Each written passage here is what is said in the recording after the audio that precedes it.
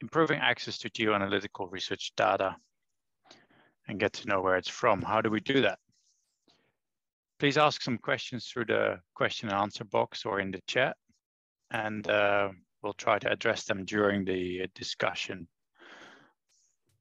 Now, we'll follow the general introduction of the debate, introduction of the panelists, moderator, and then we'll start off with the first part of the debate in which the panelists give a little statement. And then we go to the discussion with a closure summary. Together with Marta Klocking, Geertje Termaat, and Lucia Profeta, we organized this great debate because we thought it's quite important to have a discussion about improving access to geoanalytical data, its heritage, its provenance, as the data is the backbone of our research and we use it every day to solve questions we might have. It's important to be able to discover it, but it's also important to be able to evaluate the value of the data once you've found it, and to be able to assess the quality. So some information should be available on how the data was collected, modified, and then publicized.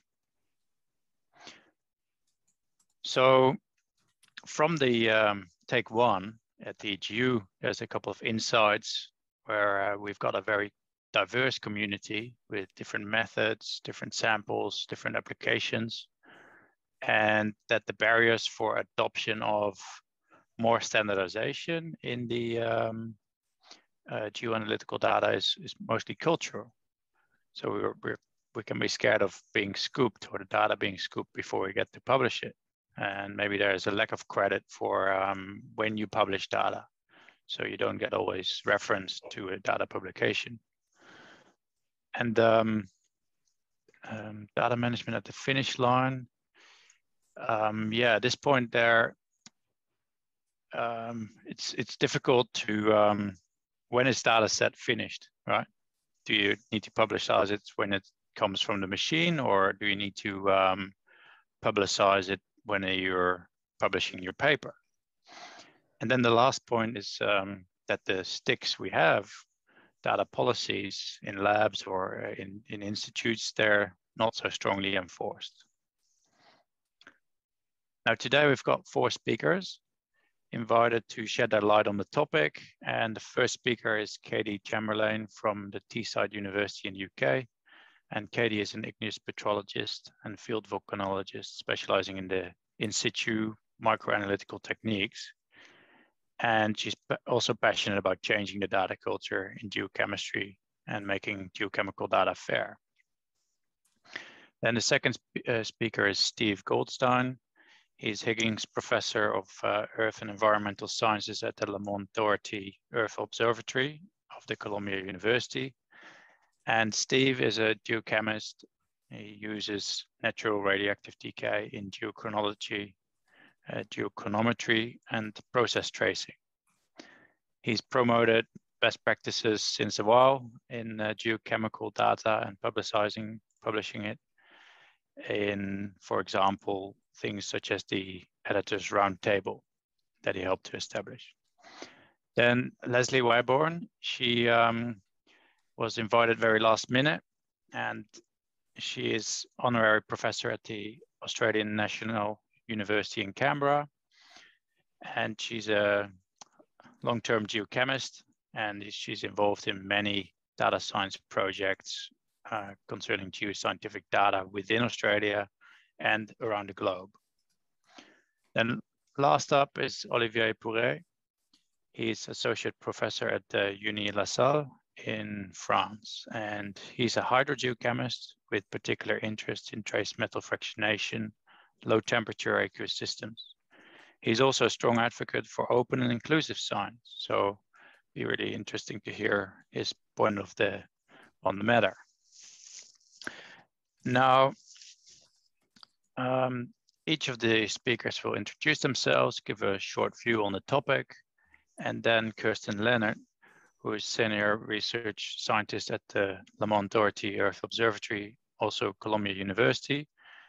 She'll be leading the discussion, and she's also, in her usual job leading the EarthChem data facility, the Astromaterials Data System and System for Earth Sample Registration, or CESAR.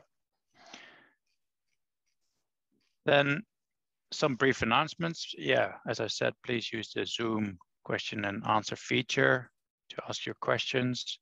And you can also ask questions in the chat. And then there's participants who are joining via the live stream on the EGU website.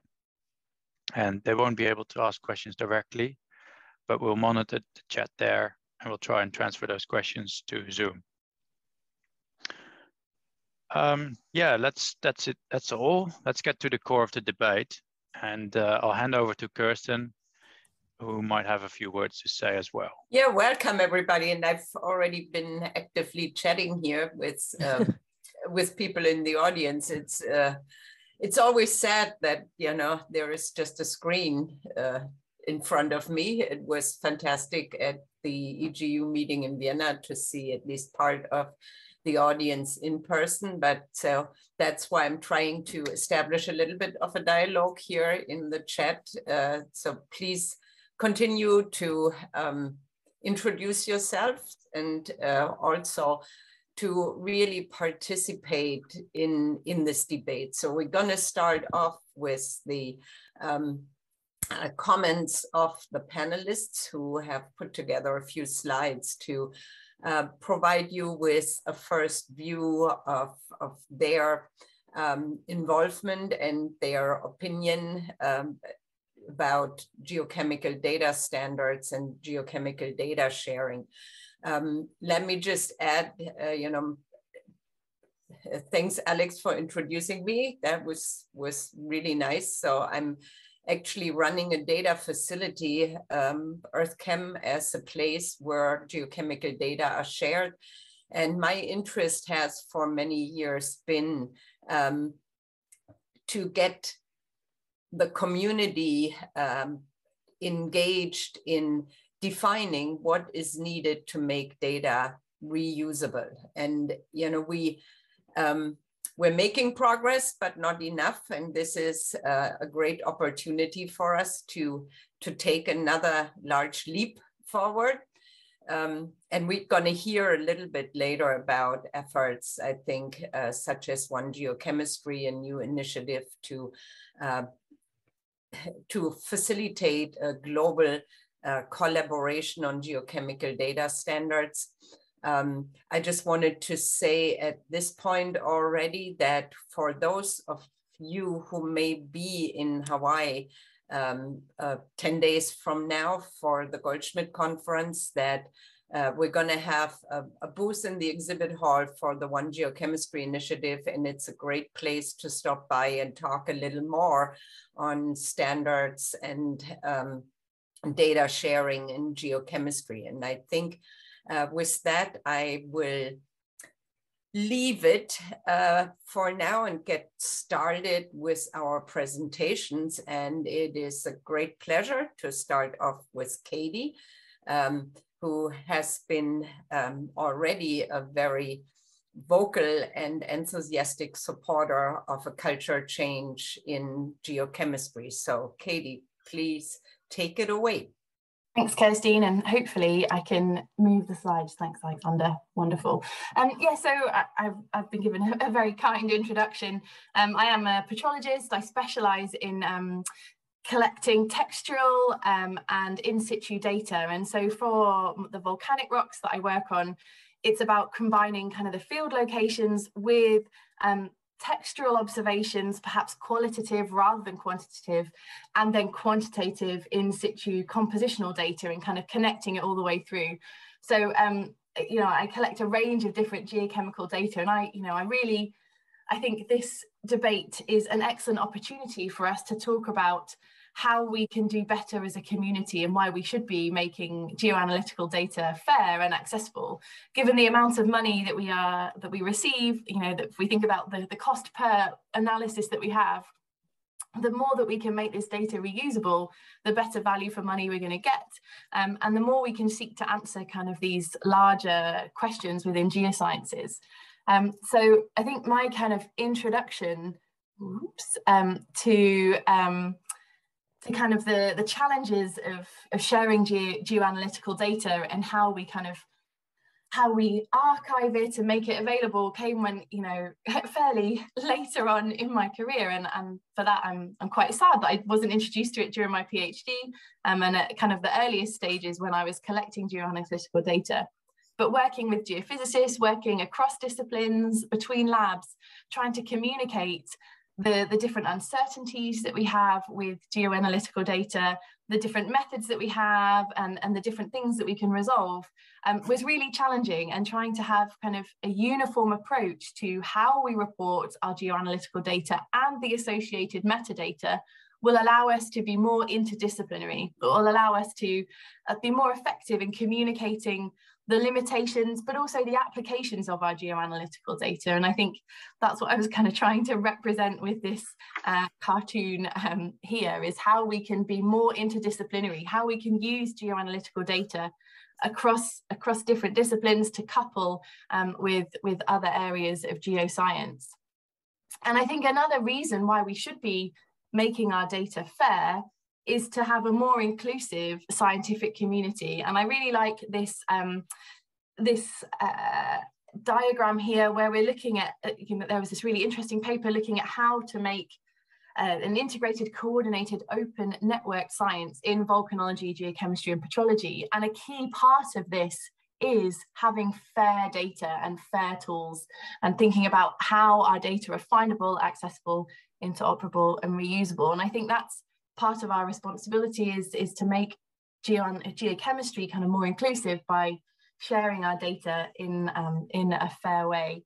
And finally, my kind of last point is, you know, often we might think about, you know, the different repositories and the different tools that are available, and obviously those are the building blocks that we need to be able to share our geoanalytical data in a fair way.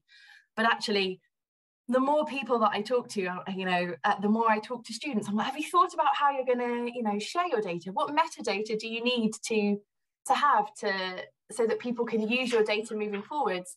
I think there's more discussion that can be had about how we have this data culture change. You know, this, for me, I think that this should be included within all graduate programs where we're collecting geoanalytical data. And I think at the moment it's very variable depending on the experience you have. And I think what would be great is if we can have this kind of change where it's not, oh, I have to do this because a journal or a funding body says we have to archive our data, but thinking about how we're going to store and share our data as we're collecting it is incredibly important. And I recognize I'm probably speaking to the converted here as part of this debate, but I think it's something that I personally want to work on, is having that discussion with everyone that I work with whenever we're collecting data. As we are collecting it, is how are we going to store this? How are we going to make it reusable and accessible for other people moving forward? So I think very much this bottom-up approach, as well as the top-down, with the, you know, enforcing the requirements from funding agencies and journals to make sure our data is findable and accessible, interoperable and reusable is really important. But that's probably all from me. Okay, so yeah, thanks very much for that kind introduction, Alex. I'm Steve Goldstein, and as Alex said, I'm a geologist actually at Lamont Doherty Earth Observatory who practices geochemistry, and I use isotopes to basically try to figure out how old things are and to trace geological processes. Along with major and trace elements. And I've also spent a lot of years as an editor. And as you can see from my old face, I've been doing it for a while. And I just want to give a perspective that having done it for a while, that I've really seen a lot of changes over time about how to deal with data. And I just want to kind of tell you what it was like when I was in graduate school. And, you know, at that time, data was published only in data tables and journal papers. And if you wanted to get that data, you had to go to the library, you had to go to the journal, you had to get a copy of the copy of the paper somehow, and there might be a data table. If there was too much data, there wouldn't even be a data table, right? You might have to just try to read it off of the figures. And so we've come a long way, okay? And you would have had to do it because of there's a limit to how much, how long a paper, published paper could be at the time. Still is, right? But we're in a digital world now, and that was the first fundamental change. One of the questions that we were asked to consider here is, why should analytical data be made public, and why not? And frankly, I really think that I should be surprised that we are still having this debate in 2022. And this is an example of my first slide. No, go back, please. Right. This is 19 years ago, in 2003. The editors of the Chemical Geology published a guide to publishing data in that journal, where we said, if you want to publish data in chemical geology, this is the analytical information, i.e. the metadata, that you need to include. And even at that time, we were really surprised that we had to do that, because geochemistry, since at least the 1960s, has been the major driver in improving analytical chemistry and in improving the quality of analytical data. It hasn't been chemistry, it is geochemistry. And in 2003, this had been going on already for 40 years. And yet, the quality of the analytical sections of manuscripts submitted to chemical geology by geochemists was very spotty. And this editorial was one of the first attempts to impose standards on the publication of geochemical data. And in fact, I think it is the first time a journal published a set of standards for reporting geochemical data. Just want to say, I'll read the abstract because it's so short, but this is what it's all about. In an international journal such as Chemical Geology, it is vitally important to include a reasonable assessment of precision and accuracy and appropriate information regarding the analytical methodologies so that the data can be compared between different laboratories. And the policy of the journal is to ensure adequate documentation is the policy of this journal to ensure adequate documentation is outlined below. It's been 20 years, almost 19 years since we published this, and we're still discussing this. So thanks, Alex. Can you go to the next slide?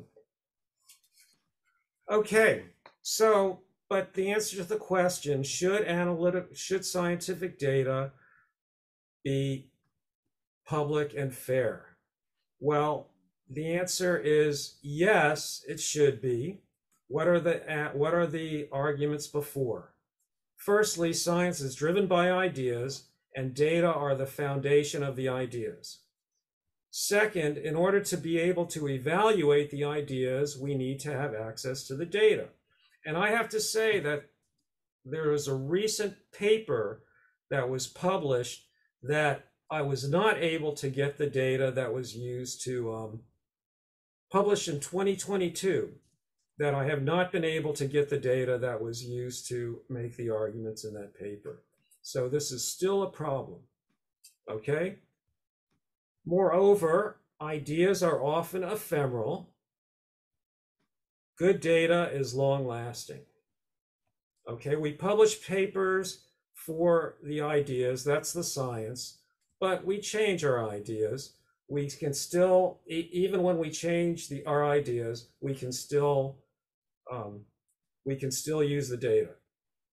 Another, I think, very important aspect to consider is that we use mainly public funds to pay for science. And therefore, we have an obligation to the public to make that data public. So the question is not whether scientific data should be public and accessible, but rather how to make it so. And so I would say that there are no arguments against making data accessible, but there are a lot of challenges. So Alex, if you can go to the next slide. Okay, so what are some of the challenges? Here's a list of some of the challenges that we might want to talk about. Okay, where should data be stored? And I want to say that it should not be by journals or publishers, because we need a reliable long-term source of data. And I want to give an example. I was looking for data on isotopes in manganese crusts that were published in the 1990s. I went to the journal, I clicked on the link, and the link didn't work anymore for several papers. Luckily, the authors are still active, even though it was the 1990s. I went to them. I was able to get the data. They were shocked that their data was no longer accessible.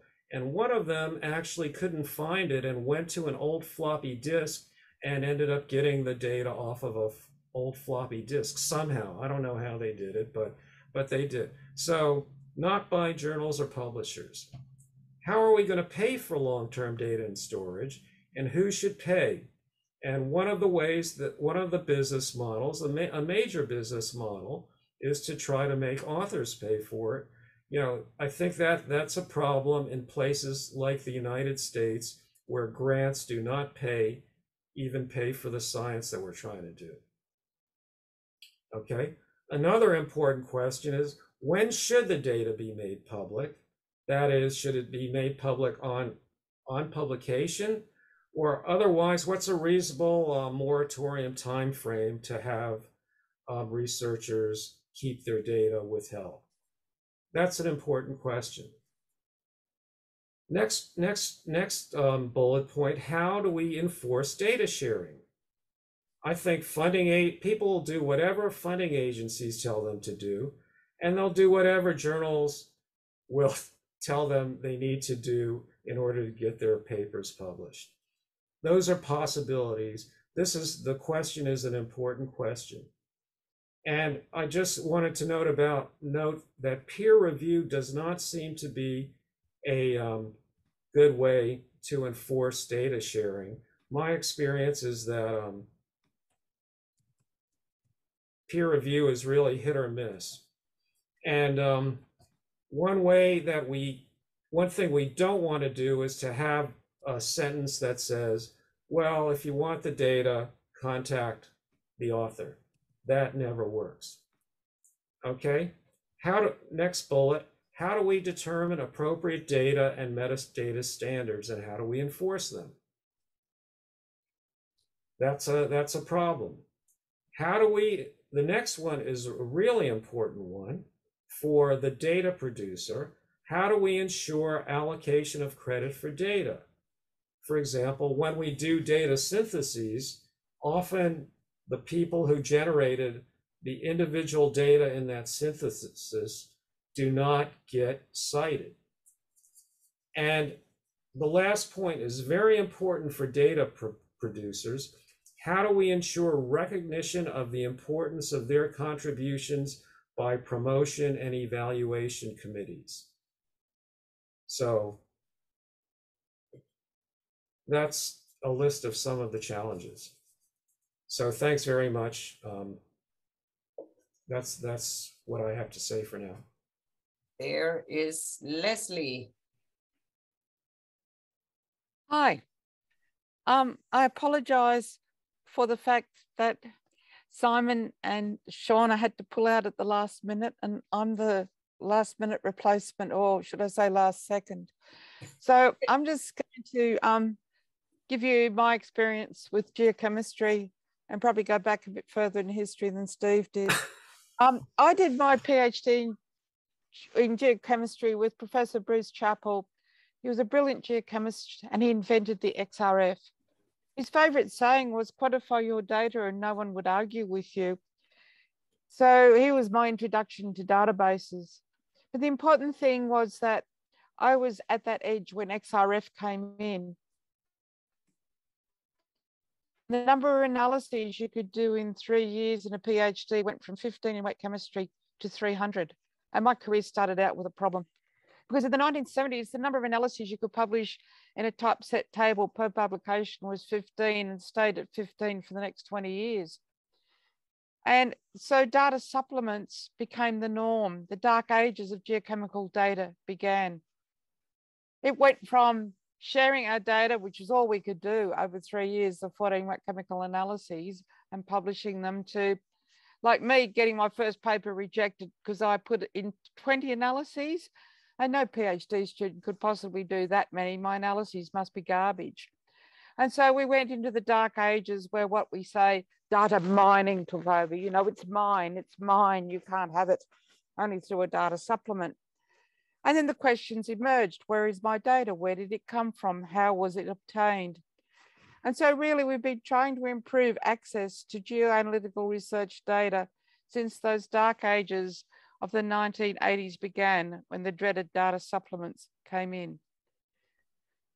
I joined the government agency in 1977 and was a Proterozoic granite specialist.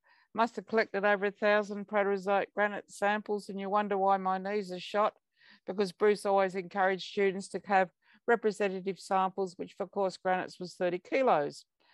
In the late 1990s, I was funded by 20 minerals exploration companies to do a compilation and metallurgic evaluation of 10,000 Proterozoic granite analyses, mainly by trying to munge together these data sets from 8 geological survey databases. And I don't think the word standard had been invented. But remarkably, spending getting this data set together in a few weeks, a pattern dropped out where we could see 9 major granite types, depending on depth and pressure of their source regions. 90% of them were formed in geothermal gradients of 30 degrees or higher. And as you can see in this figure in the right, this is modern day crustal heat flow in the Proterozoic, and it is exceptionally high. And everybody ignores it because it doesn't fit the data. So next slide, please, with the data. This is the power of being able to put data in great data sets. So on the right, you have the Australian Proterozoic, and here I'm plotting thorium. And on the left, you have the modern arcs. And you can see straight away, if you look at Tuttle and Bowen, then you know these granites are formed at low pressure because they're all granites, they're high silica. Andesites are extremely rare in the Australian Proterozoic. So here was, I thought, a wonderful story.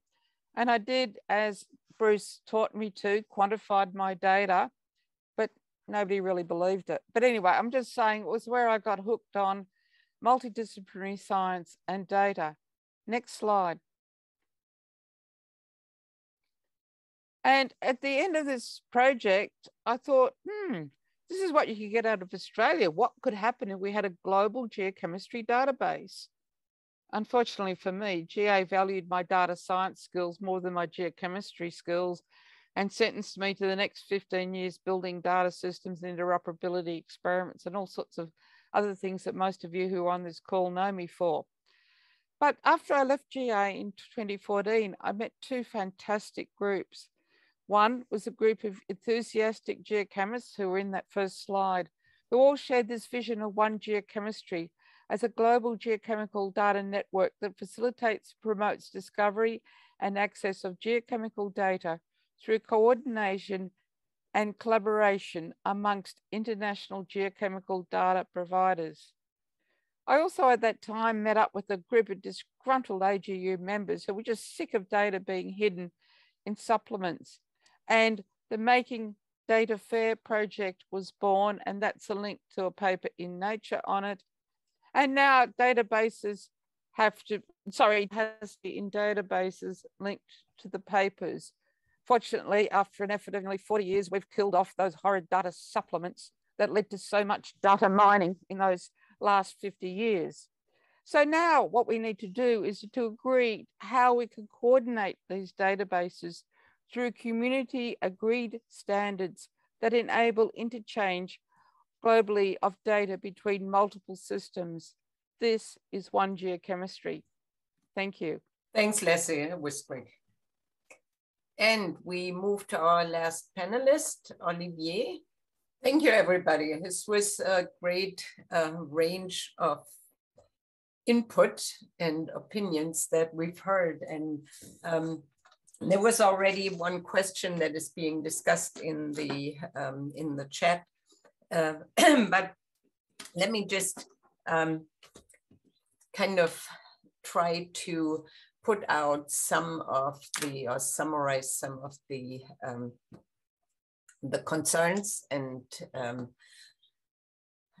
insights that have been brought up. Again, you know, we already had on an earlier slide that Alex showed the summary of, or you know, ideas that came up in the debate at the meeting, and it becomes clear again that I think the major challenges that the major challenges that we're facing are really in the culture, and they pertain a lot to this lack of credit and the implementation. And I saw that Dominique commented in the chat on the problem that, you know, giving credit doesn't help if that credit isn't recognized in the at the universities, you know, in the promotion procedures and so on.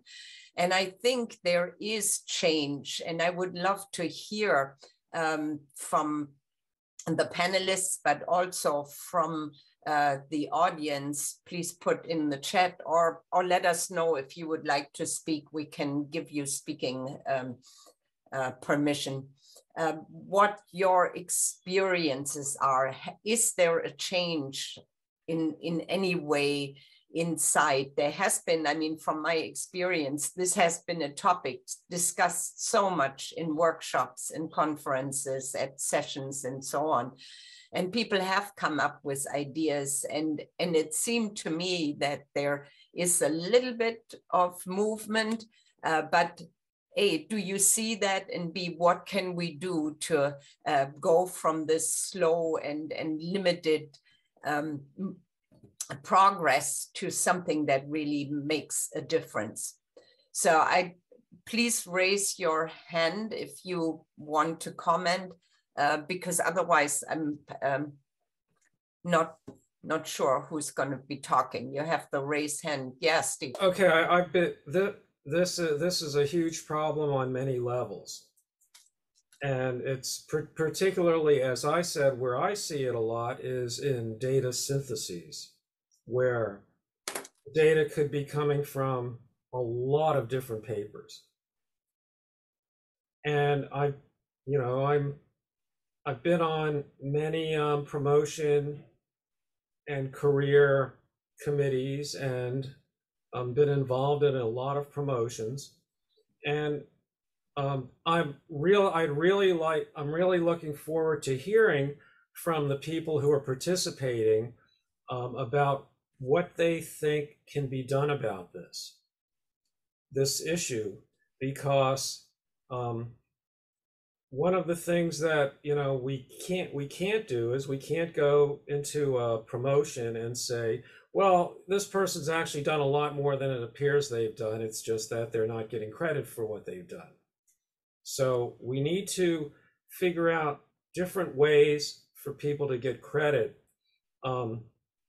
We hear a lot about, people talk a lot about how things like citations are there's too much focus that's put on citations and things like that. And that may be that, and I'm not going to argue that's true, I think. But the problem here is partly that people are not getting cited for their contributions. And so I think that at least one of the things that we can do is try to figure out a way to make sure that at least the people get cited for their data contributions. So I just want to put that in there, that that's one of the things that we can do. It just has, clearly a technical problem in having, just thinking of Leslie's presentation about the tens of thousands of analyses that just were Australia. If you have a global compilation of granites and you do data science on that, it is still a big hurdle to cite, 2,000 papers and give credit. But, that's obviously, and I don't know, maybe I should let Leslie talk because she might be addressing this. Not quite. I was just wanting to make the point with Steve. I agree with you. We've got to work out how to get that citation attached to the data almost at the analysis level, so it travels with the data. There's another group that's working on being able to cite a bucket of 10,000 analyses so that each analysis can be recognized and traced. It's called a reliquary, and there's a group working on that. So number one, we have to get that so that promotion, they can actually state that. The second thing though is in valuing people who do this work. Even if they can say, look, I did 10,000 analyses, and go look at the GA repository, you can see how many rocks are from me. But do the people value that, or do they only value the science?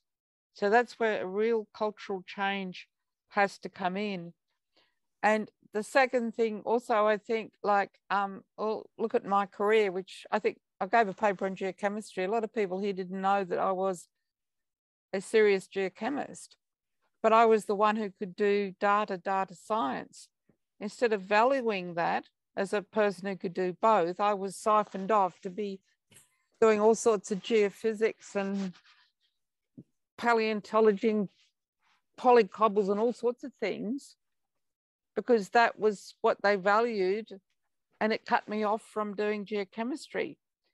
So I think we call these people the translators, the people, the fringe dwellers, the people who can work in both camps. They're the people we really need to find and value as well, apart from valuing researchers who look after their data. In my era, a true scientist was one whose data and conclusions could be independently validated. We now no longer value the scientist who comes along with evidence-based research. Let me just quickly comment on that in between. It's, from my perspective, been really interesting as a theme chair at the Goldschmidt conference with a new theme on big data and the explosion of abstracts that are now coming in, doing data science, artificial intelligence, machine learning on geochemical data. So I kind of hope that that explosion, the interest in creating new science through the use of large volumes of data will drive a bit more this question: how do we deal with data access, and how do we give credit for the data? So please also, put your opinions into the chat. We really would like to hear from everybody in the audience. So Katie, please go ahead. Thanks, Christine. I think there's a lot we can learn, and I think assessment in terms of for tenure or from promotion or for hiring is changing quite a lot in the last kind of 5-10 years with respect to kind of outside of pure publications. We're now recognizing more EDI work that people are doing, and I think this is an opportunity for us to learn from those adaptations that are being made, that recognition that people are getting for not just the number of publications, but also kind of their work in the whole and how what they're doing as part of the community. And I think hopefully we can start to raise that as a really important thing about, we need to recognize that curating data and making sure it's and collecting data is valued just as much as the publications. But I saw a comment about, the challenges being really, we need to have funding to be able to do this, and often it's not a priority for universities or research institutes to kind of supply the funding to allow data to be made fair and to kind of spend time doing that. And I think that's something also that really needs to improve. And I don't know, I don't think I have an answer for how we go about doing that, but I think, you know, we need to recognize that the generation of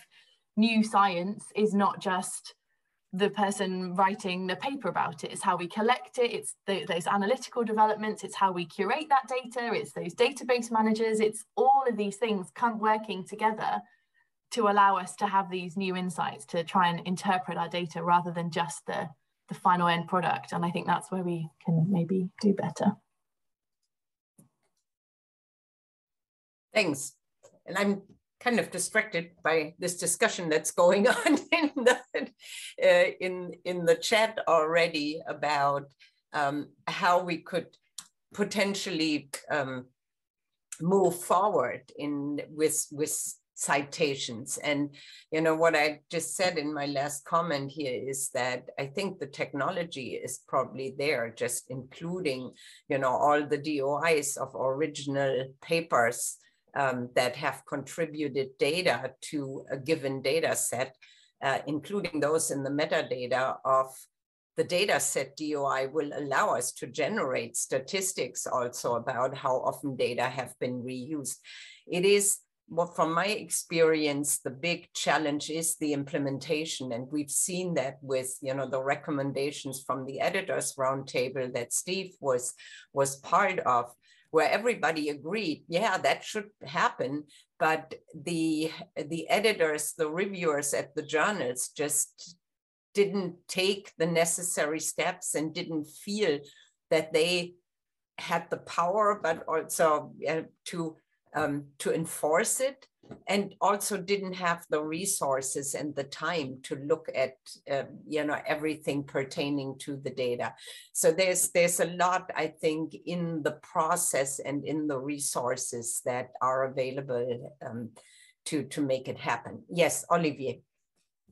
Yeah, it is an important issue to get the data from the paper, but many authors said data will be available upon request. So it is not acceptable anymore, I think. I did write that 15 years ago in a postdoc paper, and I think it is one of wrong sentence I wrote in a paper. I say that because the data set was not mine. I work in a big project, and the data set was available on the website for the project. And this website was not available anymore, and we do not have any more of the data set. So it is not the only example of that. And I think a few weeks ago or last week, a paper from in medicine from Croatian people said that in their domains, about 90% of people who said that are available upon request do not answer to request. So we need to work as a reviewer, as editors, to request authors to put their data on repository before being published. I think it should be mandatory in the future. Thanks, Olivier. And I see Steve has, and you know, there's also communication going on in the questions and answers part, the Q&A with interesting questions. I will come back to that question in a moment, but Steve now. Yeah, actually, I want to address the discussion in the chat about the number of limits on the number of citations. I can see the value of limiting citations in the paper version of a paper, but we have, you know, there's no reason to limit the number of citations in a digital version. And in fact, one of the things that I learned at a fair meeting that I went to a couple of years ago is that now Nature, although it limits the number of citations that it publishes in the paper version of an article, the official version now is the web version of the article. And I just don't see any reason why there should be a limit to the that number of citations in the web version of an article.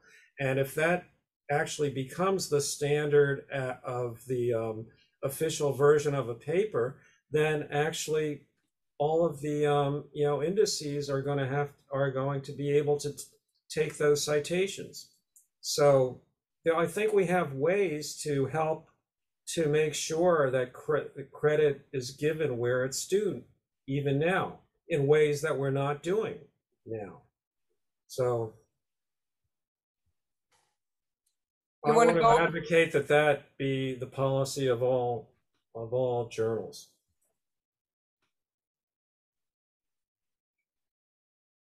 Yeah, thanks, Kirsten.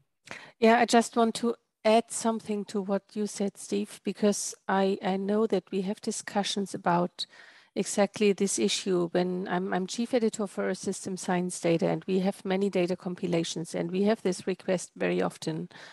And I know that even though it is only online, the typesetting has to be done. And I think at this point, there is a difference whether you have 50 pages of citations to be typeset and checked for all the links, or whether you have just one page of references. I don't think that we have to drop it. So I think it is essential. And I always try to make sure that this is happening, that everything is cited. But I also can understand a publisher who says we have to think about the limit of work. And if we're really forced to have everything cited, I guess this will be represented in an increase of APCs, for example. But what we can also do is, but this is what they don't know, what we do at GFC Data Services, I make sure that even for compilations, I include all the references in the metadata. And this, I think the highest number is 1,400 for a huge compilation on global heat flow.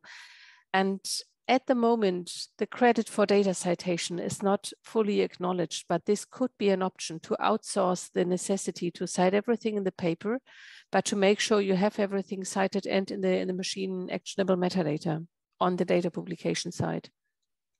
Thanks.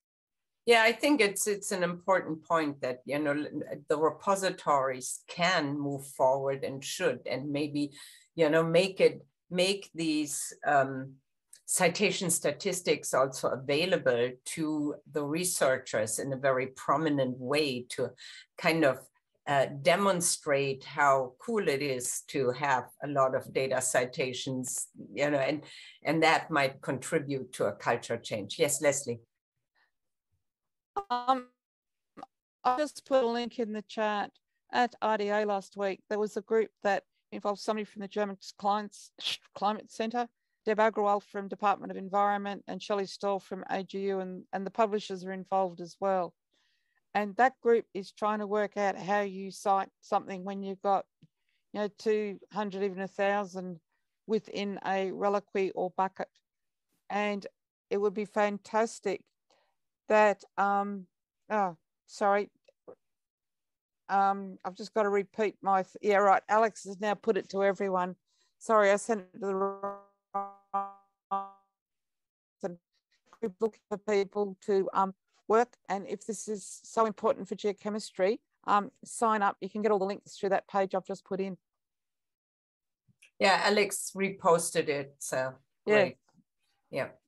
For those of you who are on the line, RDA is the Research Data Alliance. Just it's an international organization that promotes and promote standards and developments in the research data ecosystem. Very important for our, I mean, this is a really interesting discussion, and we really need to stay with that. And I also think that it is important to get more of the publishers into this discussion. So we definitely need to reach out. I think maybe, you know, Goldschmidt is a good opportunity in 10 days to, if you stop by at any of the booths that may be there. I'm not sure how many of the publishers actually now participate in these exhibits. It's good to bring the topic up as a concern of the community. I think that's really important.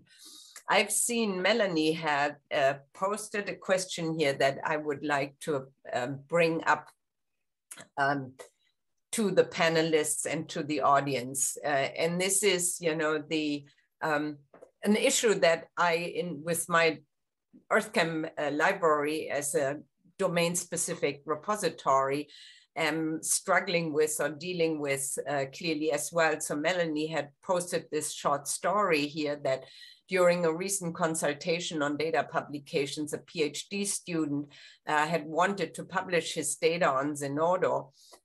He was at first easily convinced that it would be better to publish it in a domain repository, but then there was so much work involved in getting it into the right shape, adding all the metadata that were needed and so on, that due to the lack of time and publication and the pressure of the research paper needs to go out, we need a DOI for that data set, it ended up in Zenodo. And you know, this is an experience at the EarthChem library that if we really try to get the highest quality of metadata, sometimes people say, okay, come on, I'm done with this. I'm going to put it in Figshare and get my DOI anyway.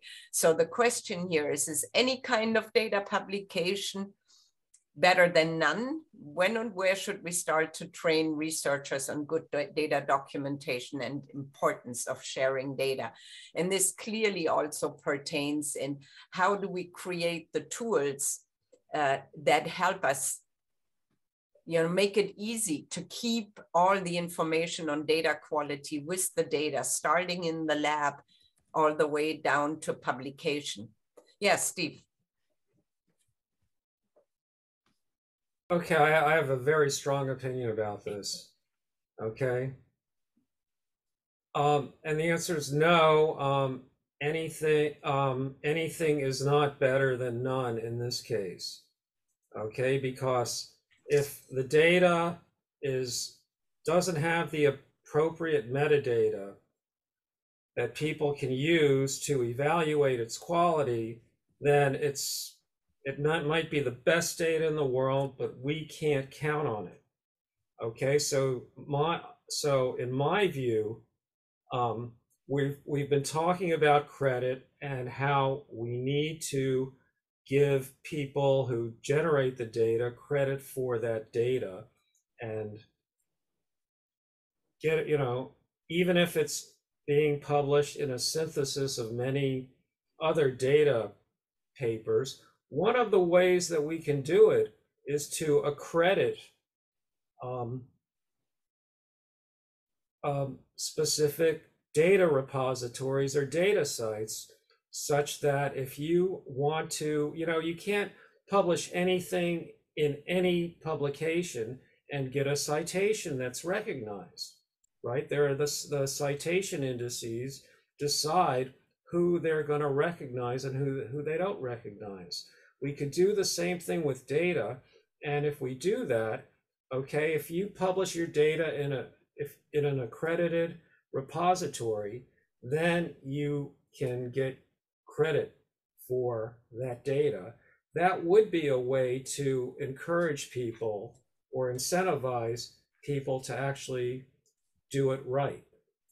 So I'd like to suggest that that's a possible solution to this problem. The answer, and once again, the answer is no. It's not okay to publish, just stick it anywhere.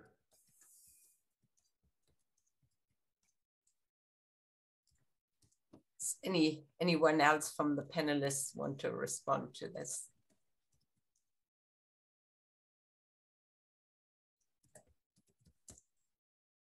Yeah, Katie. I guess really just to agree with Steve, I think it's really important, and I think that's what's really useful about the domain repositories is that you have the requirement for metadata, and yes, it takes more time, and I think that's part of why we need to change this.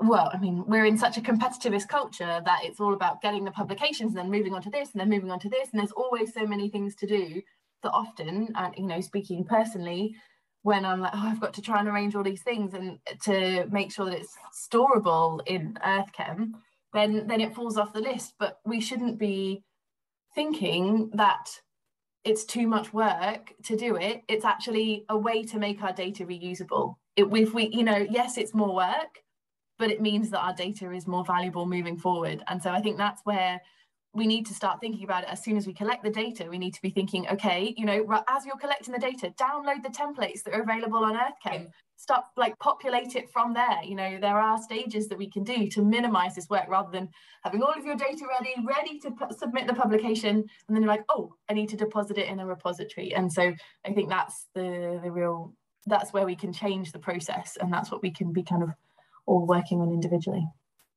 Yeah, great. That really important. Yeah, Steve, then Olivier, and then Dominique.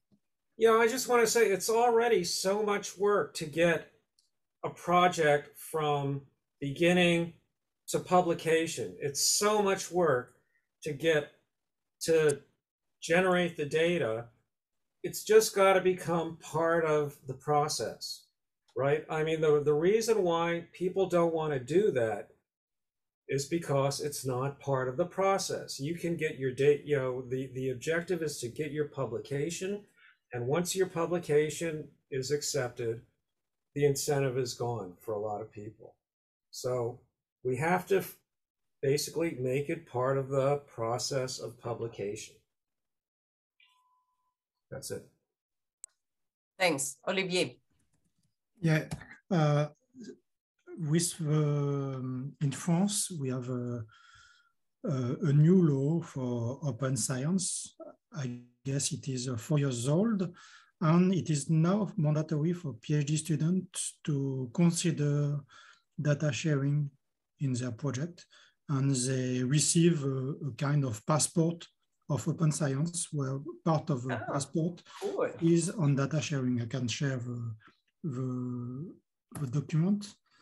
And it is very good, but the main issue is that principal investigators do not know anything about data sharing. We request from new researchers to do what we can do.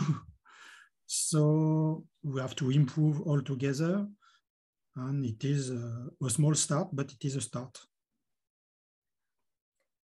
Excellent. Yeah, I have Dominique and Leslie on, but I would like to come back to that topic of education and, you know, introducing training and awareness of data management very early in the educational process.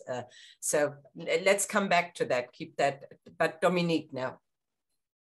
Yeah, actually, this fits into this also into training. Oh, excellent. So maybe just a very brief introduction. So I'm from Frankfurt, and we are also working in Germany. We just started a national research data infrastructure. Not we, so this is done by the government apparently, and there was a lot of money given for the next 10 years to do this in various consortia, and I'm also representing a little bit one of these consortia, the National Research Data Infrastructure for the Earth Sciences. So coming back to this, I think one of the issues with giving credit, or how do we get people to input data into repositories or databases, why don't they want to do it, and why is it complicated? I think one thing behind this is that we should maybe recognize it, and this should be part of this cultural change as a separate method, so that it is not part of something, but it is something of its own, and therefore deserves to be treated as something of its own. And this is why it requires this lot of work. And I think this is, if we, for example, see like 20 years ago, something like this, isotopes came up, and isotopes were measured, became big. they're a bit older, but it became big then, and it was recognized. This is a new method. This is something we should focus on, and this gives us new information. And I think this is something similar with data, because there's the knowledge, pure knowledge that data provide, but there's also understanding that data provide, or the entirety of the data. So something really new that comes out of looking at all the data, getting some new understanding.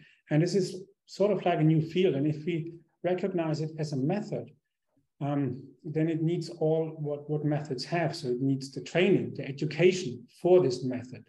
How do we treat data? How do we assign metadata? How do we store it? Where do we store it? And how do we retrieve the data? So what tools, what programming languages, what interactions, and so on. We need to work with these data. And this is something, so this is not just something we attach to what we are doing. This is something, this is standing on its own feet. And I think this is what we need to recognize. And to me, this is this cultural change, which is actually also the buzzword within this NFDI, that we need this. And I think this is quite important. And this is quite comprehensive. It is not just a single, we need credit, we need get people to this, and we should recognize it as something like, let's call it data science or whatever, which is currently a new word that's coming up or so. But I think this is really what we need. Thanks. Thanks, Dominic. Leslie, you're following on this? Yeah, I was just going to say, the other throttle point is actually research grants. And that I know of some systems where you only get 80% of the money you're allocated. You get the remaining 20% when the data that was part of that project is actually in a public repository and accessible. I think Pico Demo does that. So, and that as part of grants, particularly early career grants, is starting to train people that there is an overhead to managing and looking after data, and that yes, you budget for it, but at the same time the grant funders have got to start putting in these requirements and recognizing that it is a valid cost. I know in Australia for something like 20 years you could not get any funding in a research grant for compiling data, and then they wondered why they didn't have any data accessible from the grants that they'd funded. So anyway, I'm just sort of saying we're talking about publications, but let's not forget there's a bit of a stick there in the grants. But let's have lots of carrots, because if you have too many sticks, everyone goes and disappears and does something else. Well, that actually, you know, it's interesting that you say with the grants, you know, grants often also have data that never sees a publication because things were not what expected and so on. But these data are as valuable for, you know, others as the published data in many ways. And it brings me to the question that Denise Hills had put into the Q&A here, you know, how should we handle credit for data that is generated but not explicitly tied to a formal publication? So I think that, you know, the answer here from Dominique is important, that the way data sets are now published in repositories with the DOI, they have a real citation and can be cited independently of a publication. The problem quite often still being that publishers don't accept those data citations in the reference list. So again, we're coming back to, you know, back to the need of having a dialogue with the publishers and bringing this up again. Does anybody else want to say something to that particular aspect of? Yes. Kirsten. And, Olivier, I didn't see who was first, sorry. Okay. I can add a word to Anthony. I understand his question because I used some geochemical database from others and used to improve the database by compiling some other constants from literature. And I used to cite the original database and then cite the other paper that I compile in the original database.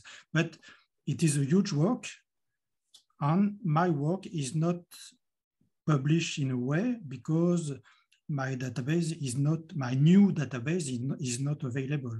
I used to share with some colleagues who ask, and I give them my database, but I do not have credit for that. I do not need to have credit for that, but maybe we can work on some interoperable database that are shared.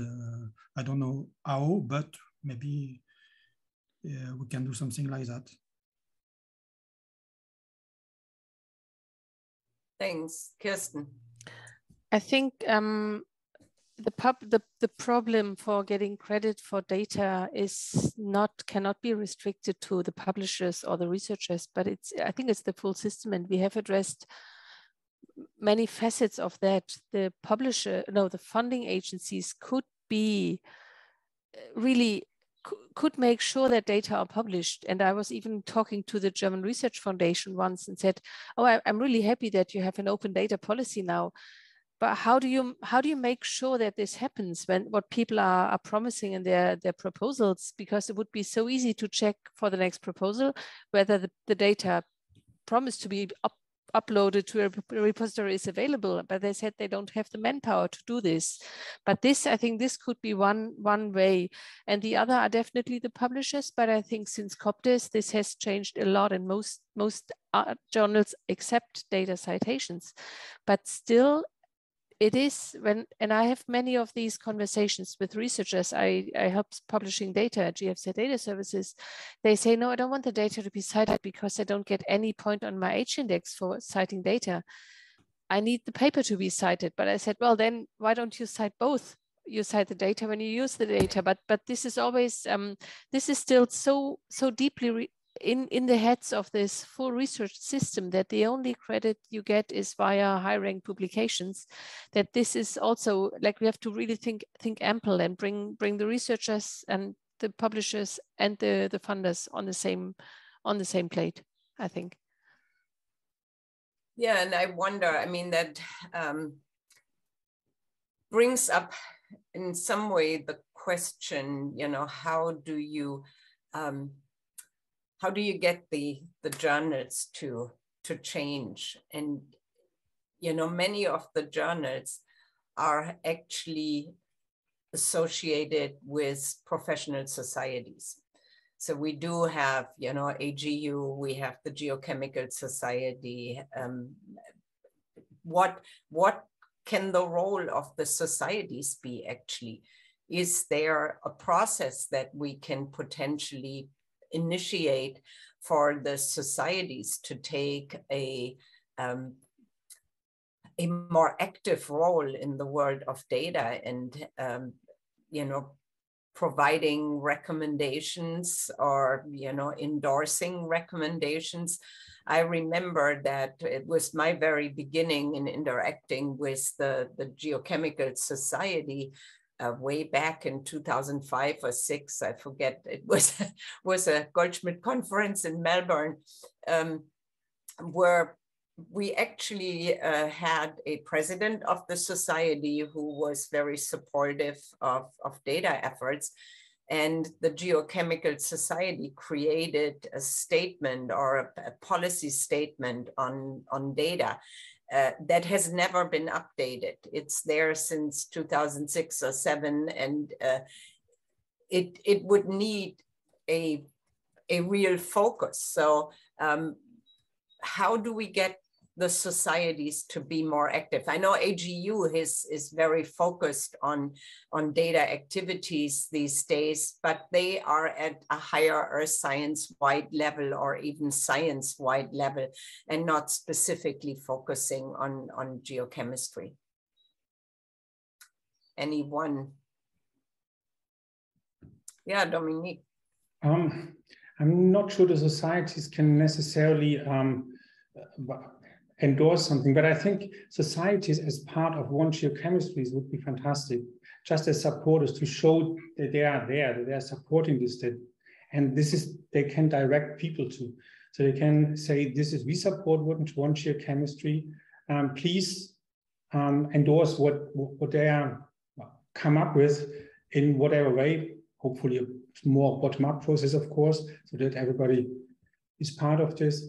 And I think this is how they can contribute significantly. And I think this is how we could reach them most easily. And so I would be hopeful and I'm optimistic that they would support something like one geochemistry. And I think this would be a good way. And then just point to, please, this is a good way to go.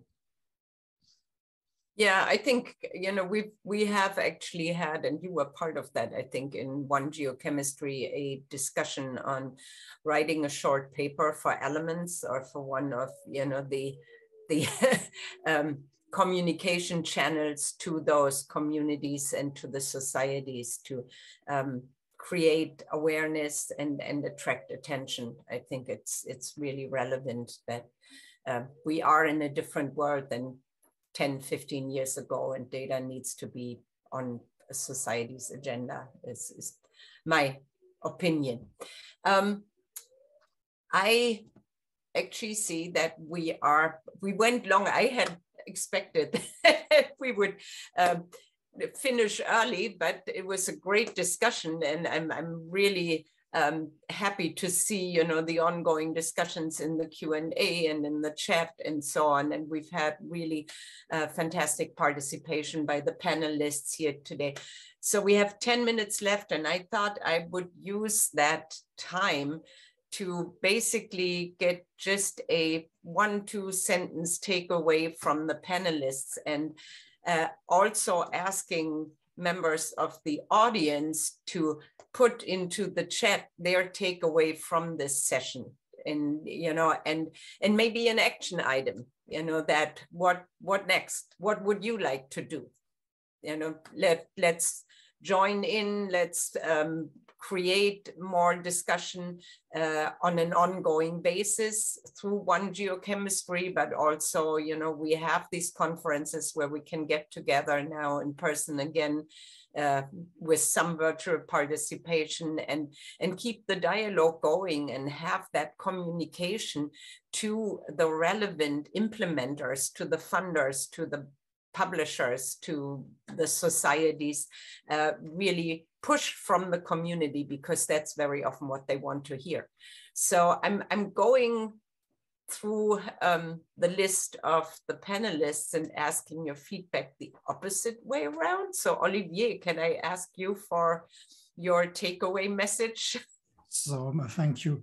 My takeaway message is we still need to improve, and I will continue to advocate for more open science, including open and fair data. And my last word, just do science right. Thank you. Very good point. Thank you, Olivier. Leslie. I'd agree with Olivier in that once I was asked by a CEO of my former organization, how can we fix data in the organization? I said, fix the science, get the science back to being data and conclusions. But also being a senior citizen, or alias an old fart, I'm actually feeling we're getting the movement. I think people, when you hear people like Katie being so passionate, and all you younger people, you're caring about it and you know about it. And I think we're going to get there now. Whereas for the last 20 or 30 years, there just have not been voices advocating for this. They're now here, and more importantly, they're in the younger generation. So keep going, because I haven't got much longer to go, I can assure you. Yeah. Okay. Well, we're very grateful that you managed to stay up that long. It's a real challenge to be online until, what is it, getting towards midnight for you, right? Yeah, don't worry about it. I'm getting used to it. So next one, Steve. you have some thoughts at the end of the session. Yeah, I guess a couple of takeaways is that really we need to ensure that the data producers get appropriate credit. Okay, and one of the new ideas that came out of this that I hadn't thought about before, that came out of this this meeting, is the possibility of, I think it's a big issue that there are places where you can just dump data. I'm glad, thank you for bringing that up, Denise Hills. I think that this is something that we have to deal with. And one possible way to make sure that people contribute their data to the right places is to make some kind of, figure out how to accredit appropriate data repositories, whereby if the data go into those repositories, they will be cited by the major citation indices. Okay, and then people can get credit if their data are cited. And so I think that is a way to ensure that data producers do get credit, or one of the steps forward. The other really important thing, I think, is that we need to make submission of the data part of the publication process. And if we do that, just like all of the other things that we do, going from start to finish, which is a long, arduous process, this will be part of getting published, and therefore people will be okay with doing it.